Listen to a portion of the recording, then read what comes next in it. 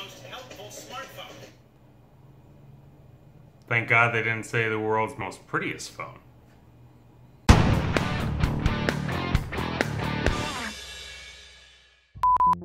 Hey guys, welcome back to Vision All Access, and yes, today we're talking about Google's most recent Pixel event. So, sorry I haven't been able to get this video out to you guys now, giving you my thoughts and impressions on the event and the devices presented, but there's just not enough hours in the day, so I reserved this time to do a video to let you guys know my thoughts and opinions on if you're looking to pick up Google's newest flagship devices. So a little disclaimer here, I am gonna harp on that Pixel 3 XL because I think it's atrocious. I think it's one of the worst design notches that they could have possibly done, but I do understand the reasoning for why there is that much notch real estate on there. In fact, instead of calling it a notch, maybe I should call it oversized phone cleavage. Anyway, let's dive into the specs. Greatest thing about these phones is that with the exception of the battery life, you're getting pretty much exactly the same hardware in both of these devices. So we got a 5.5-inch screen for the smaller version and a 6.3-inch respectively. Snapdragon 845 and 4 gigs of RAM on both. So 4 gigs of RAM does seem a little bit lackluster considering Android isn't as optimized as, say, Apple devices. But at the same time, this is a stock Android device with practically no bloatware on it. So yeah, we're just gonna have to take it how it is. Battery life, so really nothing special there. The camera is a really big thing with these phones. We're talking 12.2 megapixels with an f1.8 aperture. So it's pretty nice aperture, gonna let in a lot of light and optical image stabilization.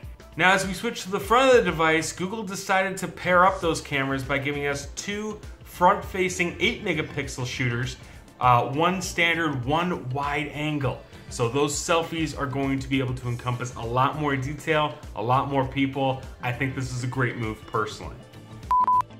So the phone comes in 3 colors. We got clearly white, just black, and pink.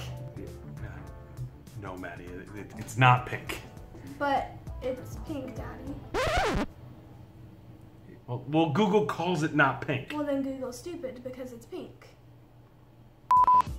So, when the Nexus was a prime device, the camera was always lackluster. The best comments you get from a reviewer was always, this is the best Nexus camera so far. This is the best camera we've ever seen on a Nexus. It could never compare to the Apples and Samsungs. However, Pixel is completely different. This is why it's a more premium priced phone and a more premium flagship. Even the Pixel 2 released a full 365 days ago, roughly.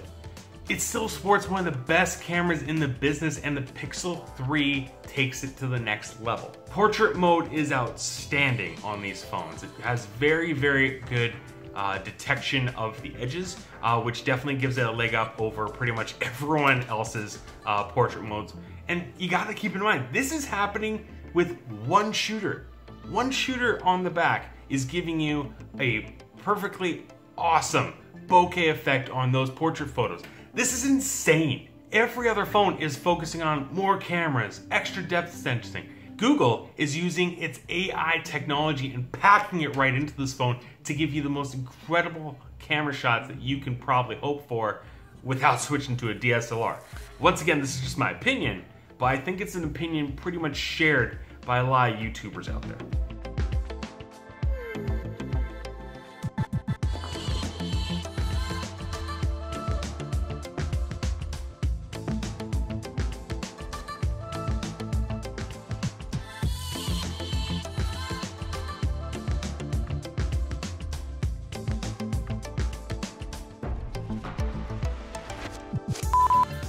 Now we're going to get into two of my favorite features of this phone. First one is what I think every smartphone should have this feature: front firing speakers.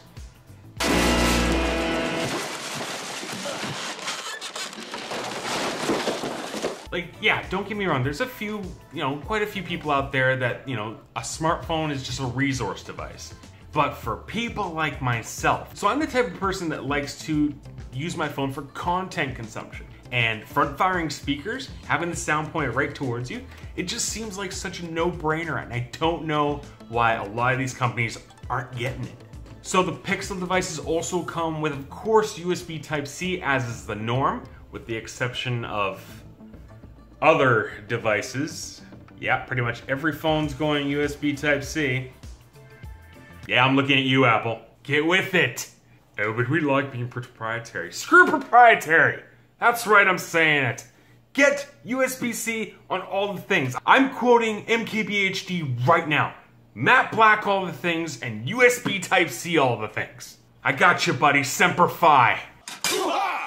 Don't worry, because you got another medium to charge these phones. Wireless charging. That's right, even though these phones sport the same kind of look as the Pixel 2, which did not include wireless charging, but you are getting wireless charging on this phone. They did kind of a textured glass in the back to still give it that look and aesthetic that they've been going for the last, 2 years. But this is a smart move. Now, it does seem like the Pixel is definitely checking off all the boxes here, but there is a feature that's still missing, and it's not huge to me, but I think it's definitely something people should consider. No headphone jack. The 3.5mm headphone jack is done, it's gone the way of the dinosaur. Lots of devices are going this way, it's kind of the new norm. So, does it hurt it a little bit? Yeah, probably. Considering they used to make fun of people like Apple for starting this whole trend, but now everyone's following suit. Now when it comes to wireless charging on this phone, you're gonna get a little bit extra help if you're willing to shell out some extra cash with a new Pixel stand. Now to the naked eye, this stand is just gonna look like any other wireless charging stand that you can pick up for a variety of costs, but there is something that makes it kind of cool. This dock actually enables the phone to still use the Google Assistant, essentially turning into like a mini hub. So you can, even though the phone's wirelessly charging, without touching it, you can use, the key phrase to ask it pretty much anything, just like you would any traditional Google Home or Google Home Mini.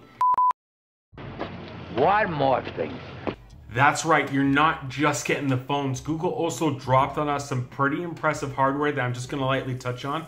We got the brand new tablet from Google, as well as a brand new Google Home Hub. Let's talk about the hub first. If you're into all that smart home tech, you can actually use this as a centralized hub, keep it anywhere you want to interact with all those devices. Kind of like mission control for all your smart home. Now keep in mind this Google Home Hub is only a 7-inch screen, so it's not super huge, but does match the aesthetic of like the Google Home Mini and Google Home devices. So if you already have those devices in the home, this will nicely complement your decor. If you want to know some more about it, I'll put a link down below where you can learn some more about that particular device. Next, we're going to kick it over to what I think is a beautiful, beautiful premium tablet. We're looking at the Pixel Slate. Also, just the fact that they're calling it something different than a tablet. I personally think that we have gone with the word tablet for too long. Slate, something new, something refreshing. I hope it doesn't get overused. But the big deal about this is that it's not an Android tablet. Literally, it's not. It's running Chrome OS. And thanks to last year's update, Chrome OS is now able to work with Android apps. So this is a pretty awesome development, I find. I haven't really seen much information on them. I've kind of kept tabs here and here, but here's what I know. Has a premium feel, about 7mm thick, no headphone jack here either. It's got a power button, also doubles as a fingerprint sensor, front-firing speakers as well, so it's pretty loaded. Unfortunately, the other thing that's loaded is the price. So if you want to know more about the Pixel Slate, I'll drop a link down at the bottom. So you pick up the regular Google Pixel 3 for just $1 under $1,000 Canadian. Or if you're feeling really luxurious and have over $1,000 burning a hole in your pocket, God knows I don't, you can pick up that Google Pixel 3 XL for $11.29 Canadian. Yeah, I know, it's a pretty big chunk of change. So altogether, guys, that's our look at Google's event and everything that dropped. What do you think? Are you a fan of these new Pixel devices that have just been launched? Are you picking one up? Let me know down in the comments. And also don't forget to connect with me on social media all the way down here. I do post a ton of content on Instagram, Twitter, as well as Facebook, trying to keep it up daily. Videos are scarce and far in between because they take me a long time to actually edit and create. So if you're looking for fresh content, definitely keep it tuned there because I drop it as I hear it. Thanks for tuning in to Vision All Access. Have a good one. Hey. Hey, cool pink phone! What do you want, Google? It's a bloody pink phone.